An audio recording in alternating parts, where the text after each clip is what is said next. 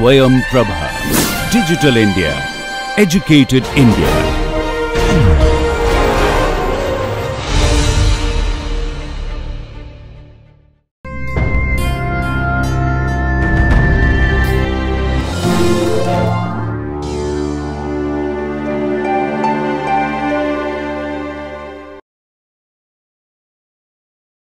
Metaphysical poetry is really brilliant, interesting. It continues to interest the readers primarily because of John Donne and Andrew Marvell.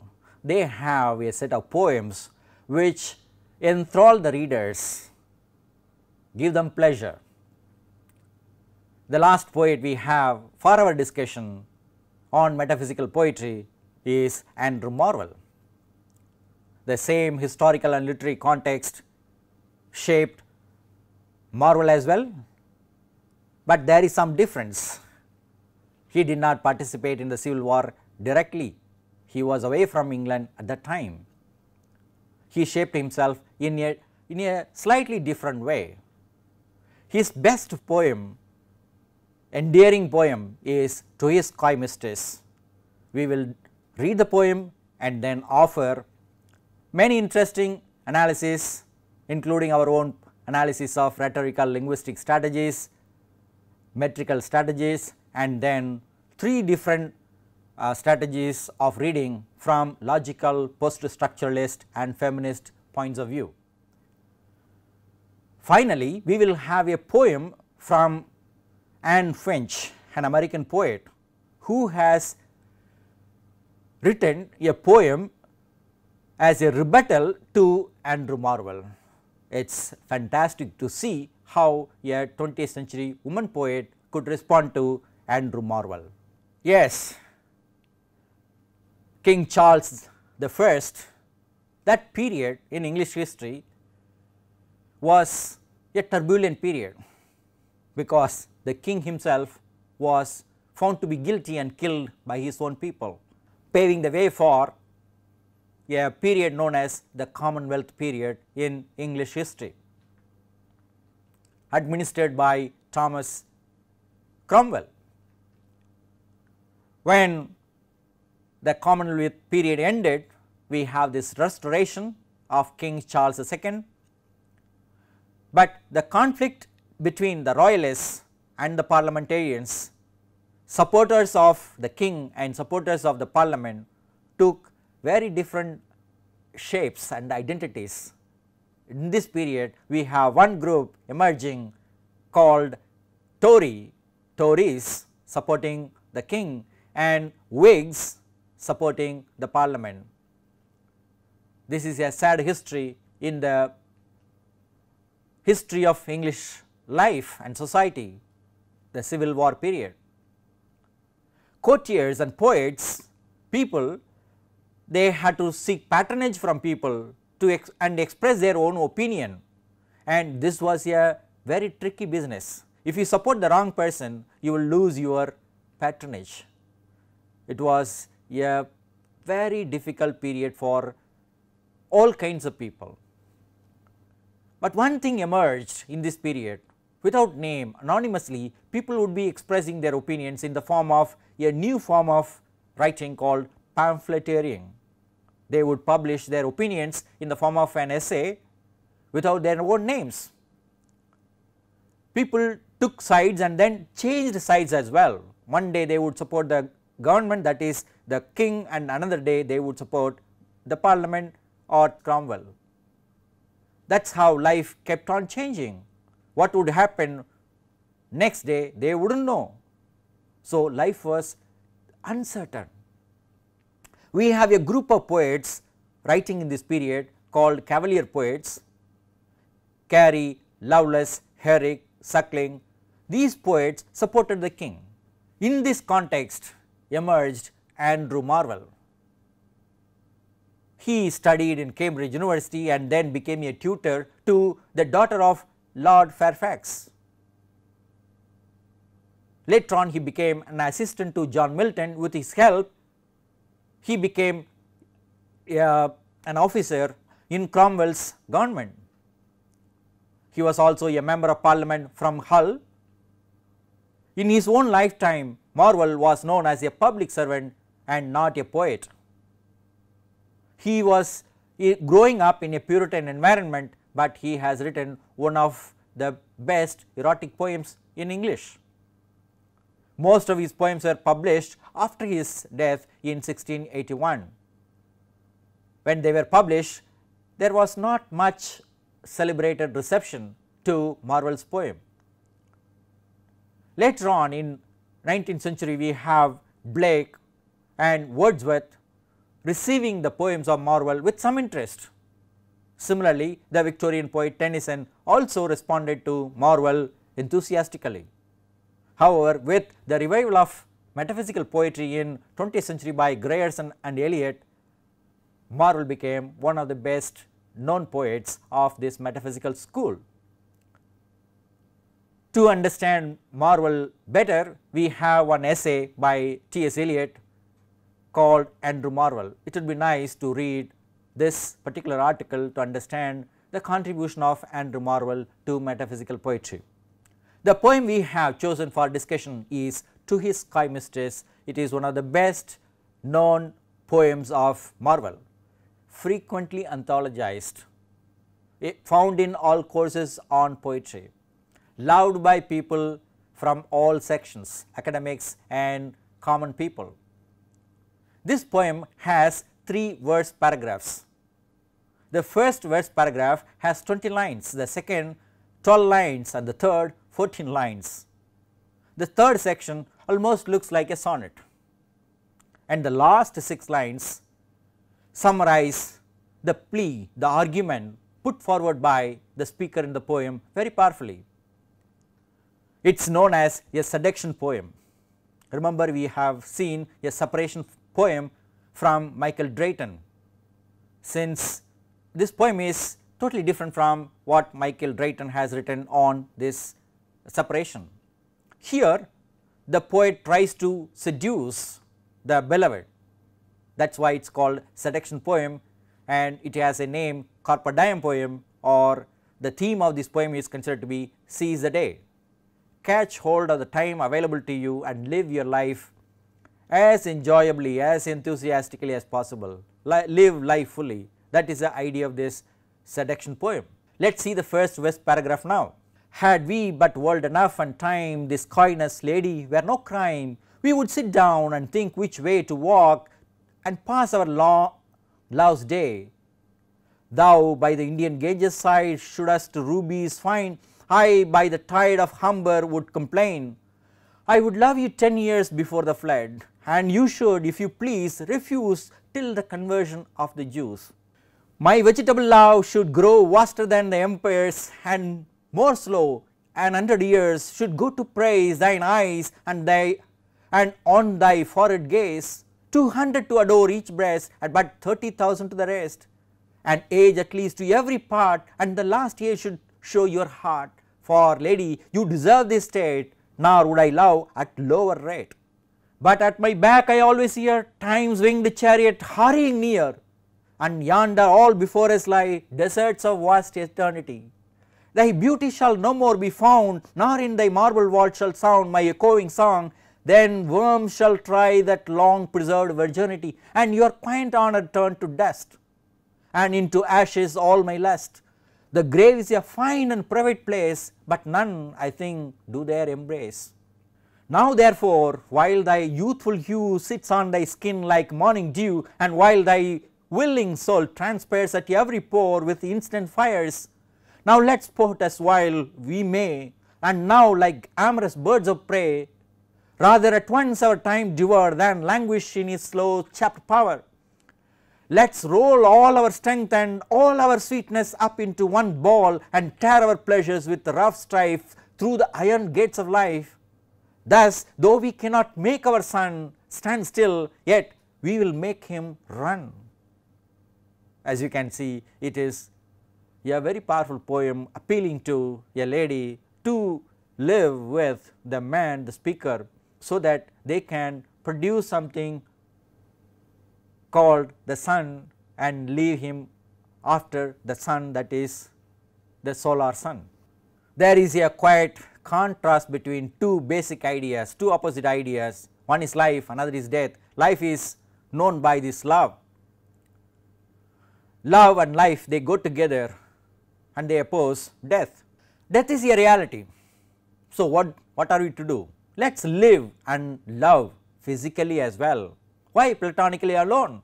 So, use the given charm. We are made beautiful. Why not use our physical charm to live our life happily? That is what the poet addresses the lady with his plea. We can wait till we agree, we can quarrel and wait for a long time, but then time flies, time knocks at the door. Why waste your beauty, which anyway turns into dust?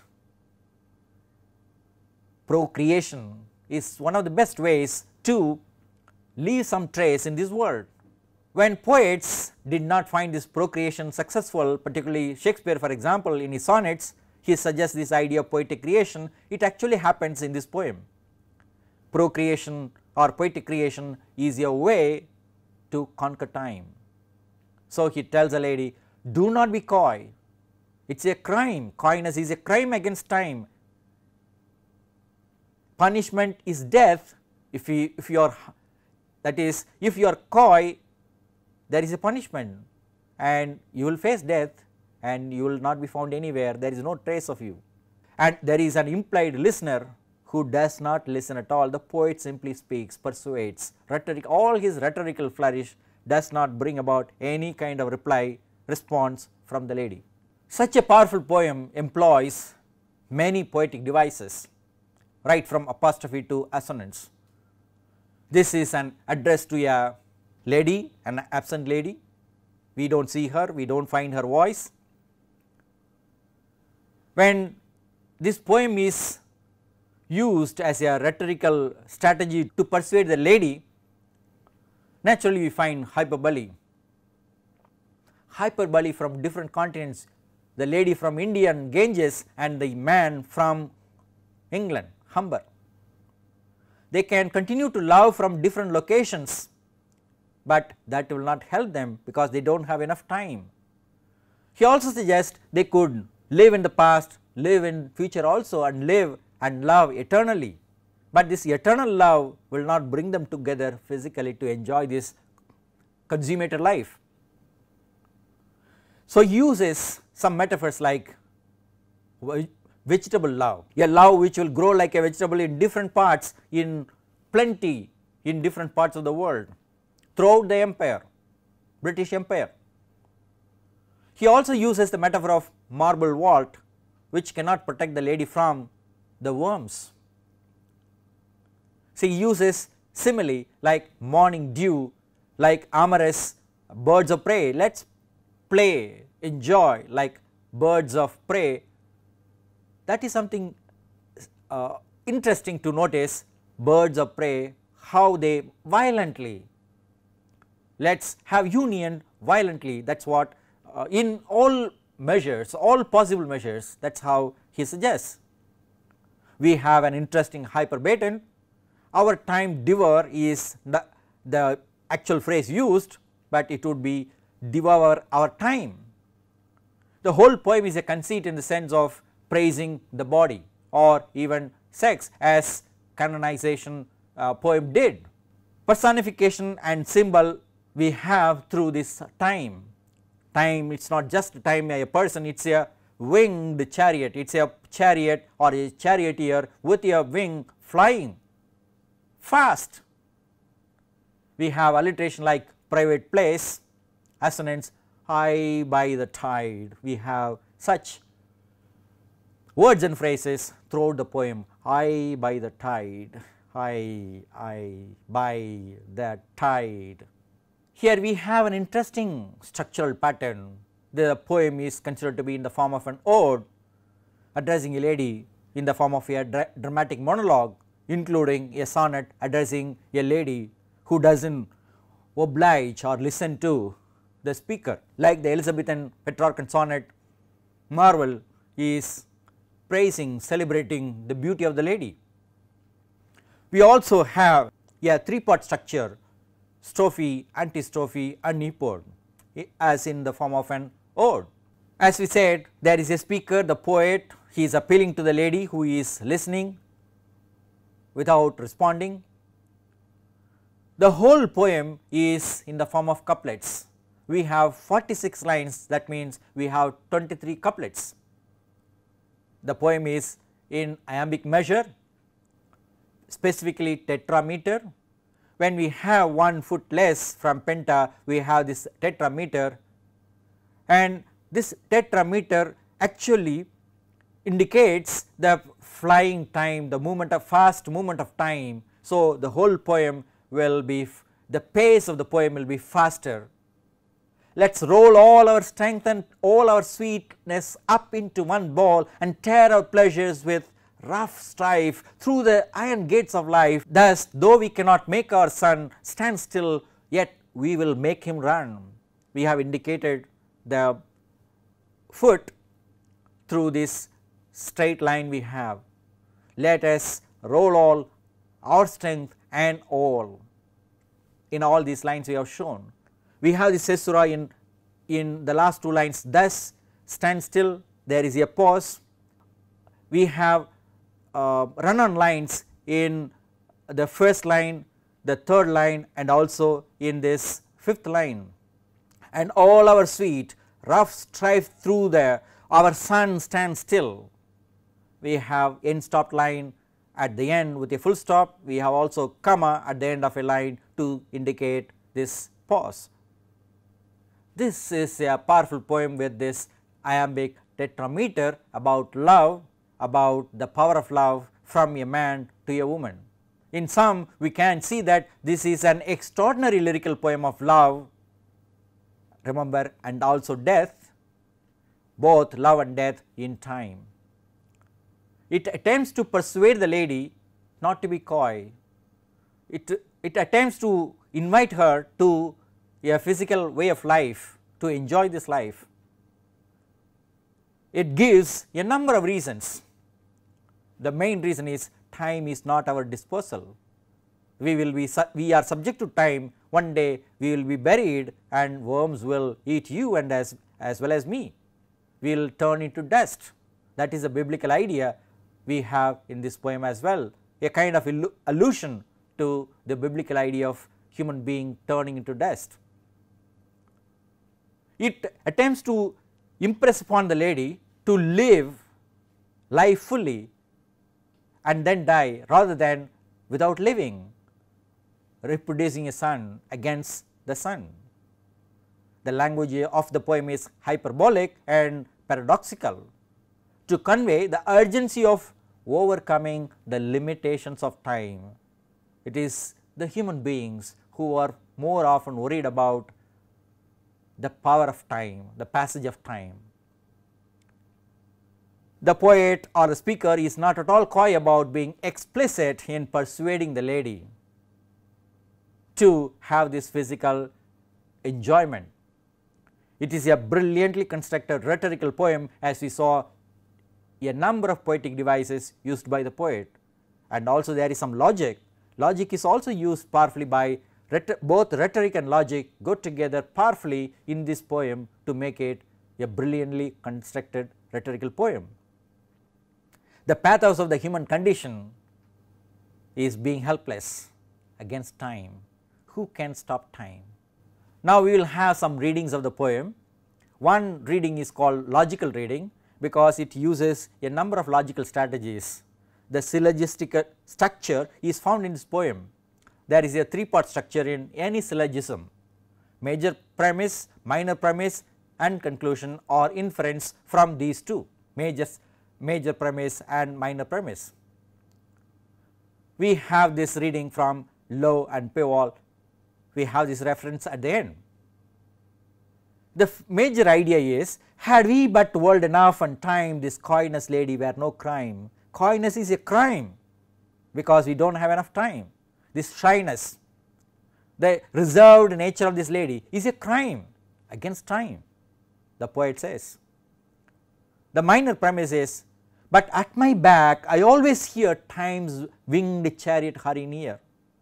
On the one hand you are reserved, you are not responding to the plea of the man, On the other hand, time is calling. So, the conclusion of these two statements is therefore, now therefore, while the youthful hue sits on thy skin like morning dew, now let us sport as while we may. Sport of love, sport of life, take it seriously and live life happily. That is what the poem concludes through this logical structure. On the one hand, we have this logical exposition, on the other hand we have this emotional appeal to the lady. That is where we have this logic and rhetoric coming together to make up this poem a great poem. We have this powerful imagery of this vegetable love turning into minerals and then animal levels. What is the use of turning into this animal dust mineral level without enjoying this life?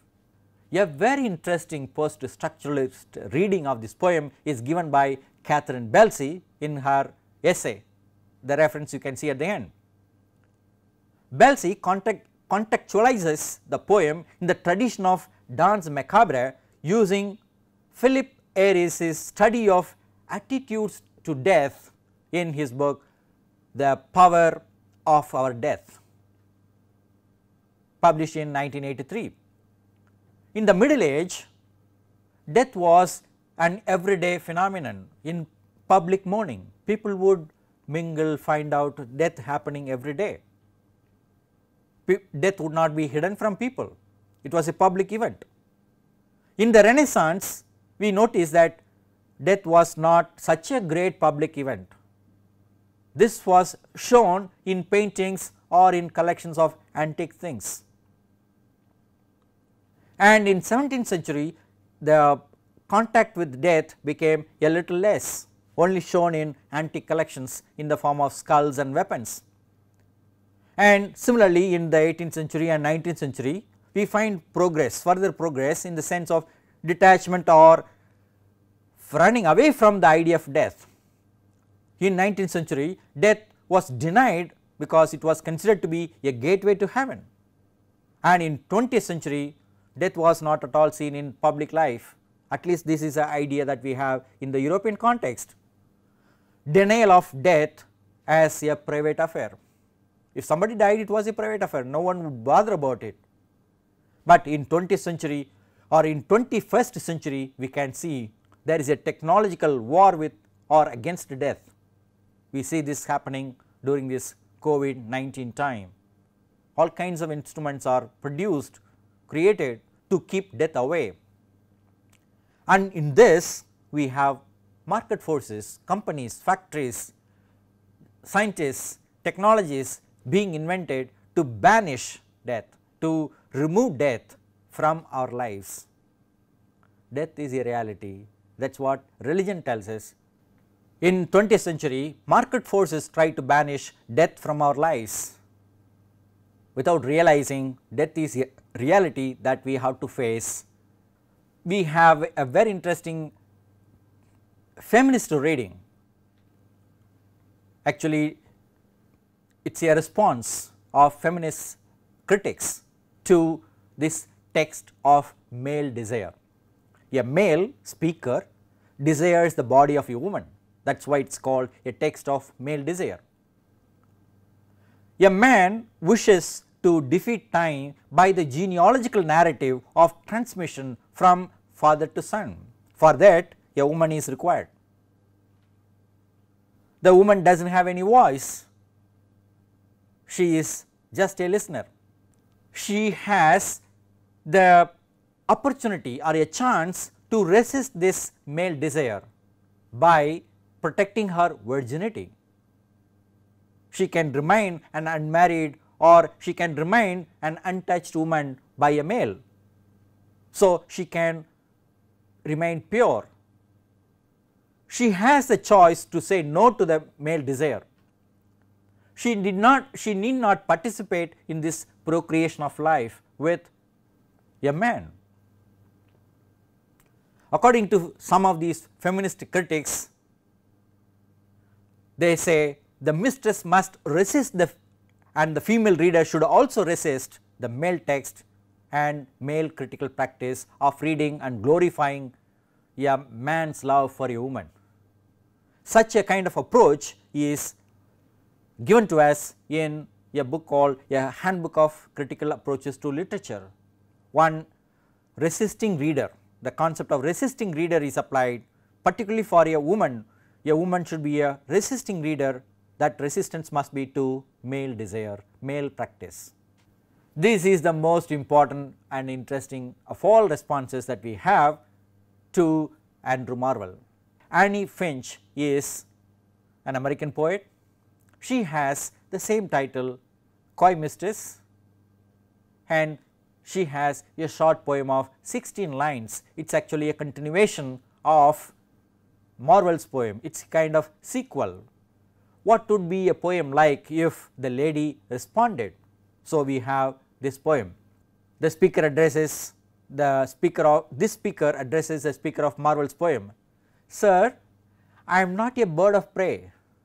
Remember, like amorous birds of prey? So, she says, sir, I am not a bird of prey. Your lady does not seize the day. I trust that brief time will unfold our youth before he makes us old. How could we two write lines of rhyme were we not fond of numbered time and grateful to the vast and sweet trials his days will make us meet? The grave is not just the body's curse, no skeleton can pen a verse. So, while this numbered world we see, let us sweeten time with poetry, and time in turn may sweeten love and give us time our love to prove. You have praised my eyes, forehead, breast, you have all our lives to praise the rest. Just keep on praising, do not bother about me. That is what this Annie Finch's speaker tells the speaker of Andrew Marvell. We have a beautiful video of this reading, dramatization of Marvell and Annie Finch together in one YouTube video. The link is given here. Please click it and watch it and enjoy the rendering visually and verbally.